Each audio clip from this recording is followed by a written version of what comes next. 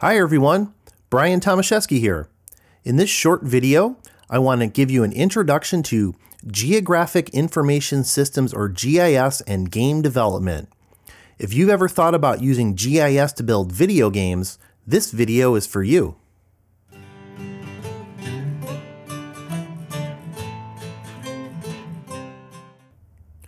In this short video, I want to show you how you can use GIS for building digital interactive video games.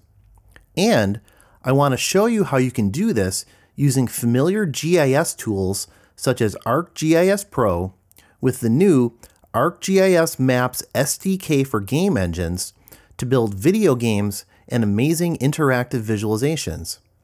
Finally, if you've never seen what a game development software environment looks like, I'll give you a quick tour of one of the industry standard game development environments called Unity. Before we start, to give some background, if you think about it, games and GIS are a natural match, as games often have a spatial component. One of the most popular examples in recent years has been Pokemon Go, which combines augmented reality to place figures on top of the real world. But of course, the use of geographic maps for games goes back much further than Pokemon Go. I, for one, very much enjoyed playing Risk when I was younger. Video games often include virtual 3D worlds. The ArcGIS Pro software environment is no stranger to virtual 3D worlds. ArcGIS Pro has long had the ability to incorporate and create three-dimensional data. With that 3D ability, you can create real-world geospatial data in ArcGIS Pro that you can use as the basis for a digital world inside of a video game. To make the connection between ArcGIS Pro and a game development environment like Unity that I'll talk about in just a moment, you can use a new software development kit or SDK developed by Esri called the ArcGIS Maps SDK for game engines. This allows you to bring 3D datasets created in ArcGIS Pro and published in ArcGIS Online directly into your game environment. See the video comments below for a link to find the ArcGIS Maps SDK for game engines. Let's now do a very quick tour of Unity. To be clear and upfront, I'm not an expert on Unity, but I've learned a little bit about this exciting software package to show you how you can bring your 3D GIS data into a game environment. Let's first take a look at a 3D game project that does not have an explicit connection to GIS. Unity actually has some similarities with ArcGIS Pro. For example, the main view is called a scene.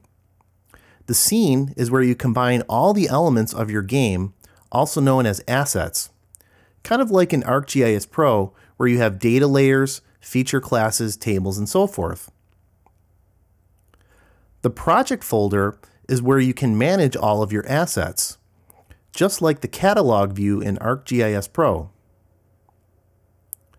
The hierarchy window is where you manage all of the assets in your scene, just like the table of contents in ArcGIS Pro. When you click on an asset in the hierarchy window, it brings up the inspector window, where you can set the properties for an asset, like in this case, the settings for a camera. To preview your game, hit the play button.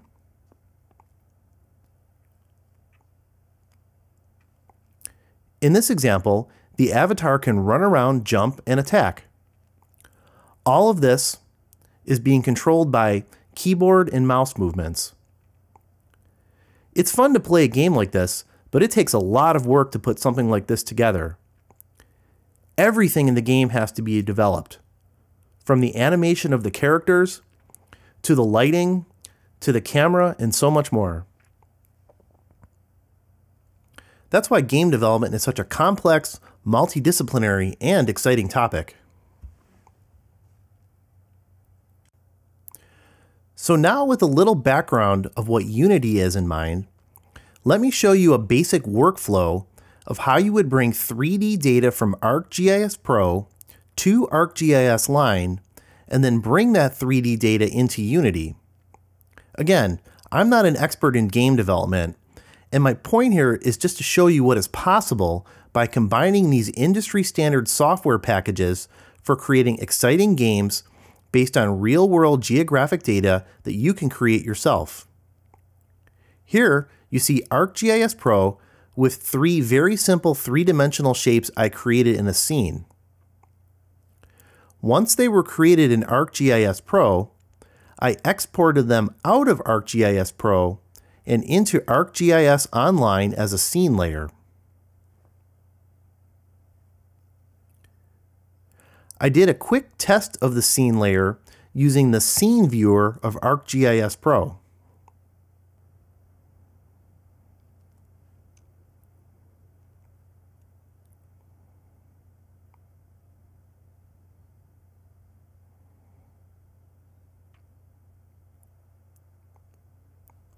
The next step is now to make this 3D scene layer public and get the layer's URL so I can plug this layer into the Unity game development environment that you saw previously, and I will now show you again using 3D GIS data. So here we now again see Unity. In this particular example, I have loaded the ArcGIS SDK for game engines into Unity. The ArcGIS SDK for game engines gives you the ability to incorporate 3D and other data sets as assets into the game scene, like I showed you previously in this video. You can also incorporate some of the standard Esri base maps into your game scene.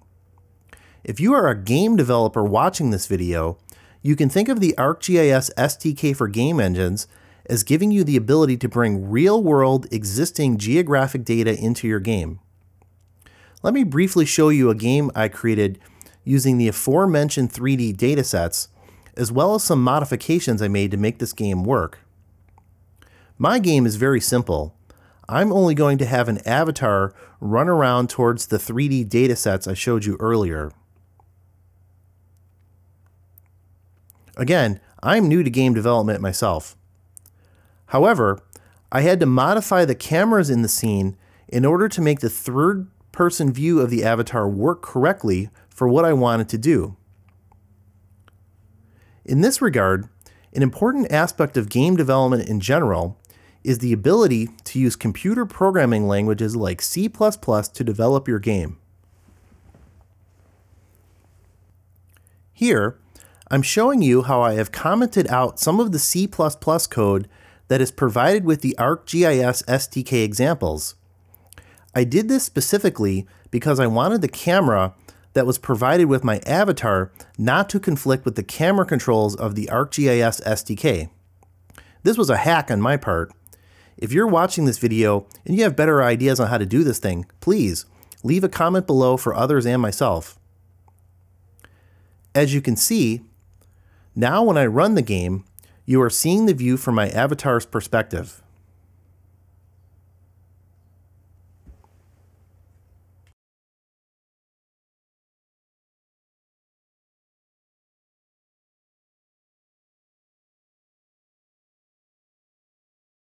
Thanks for watching this video.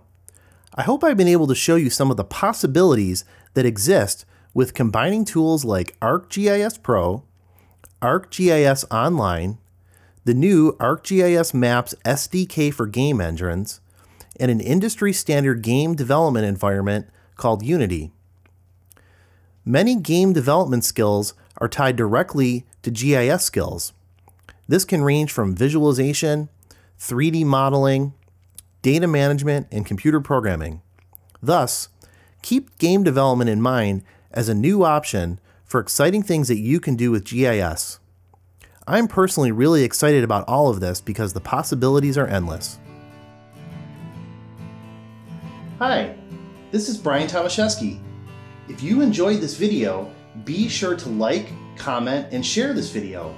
Also, please consider subscribing to this channel and clicking the notification icon to stay up to date on new videos from this channel.